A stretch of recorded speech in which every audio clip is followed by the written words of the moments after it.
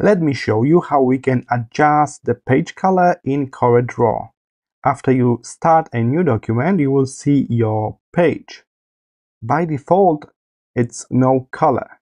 You may also think about it as a white blank page. Head to Layout at the top menu and search for Page Background. Click on that and you will see this pop-up window with preferences. As you can see, there's no backdrop right now for this page. We can fill it with solid color. So let's try that. And I click OK. And my page just changed to this yellow that I choose. Let's go to Layout and Page Background again.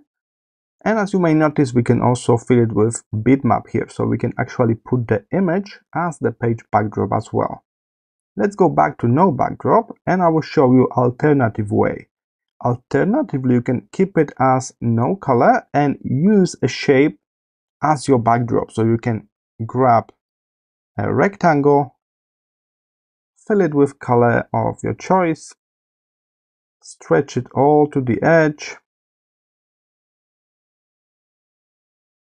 With snapping on, it will be really easy, so be sure the snapping is on here to the page so you can easily snap to the edge of your page.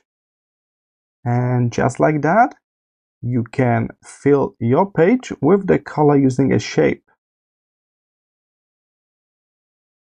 You can right click on that shape and lock it. So you will not select this shape by mistake and you can work on this page with this rectangle as your backdrop.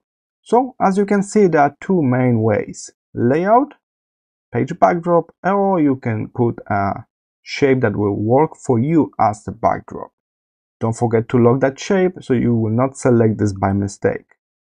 I hope this short tutorial was helpful and I will see you in the next video.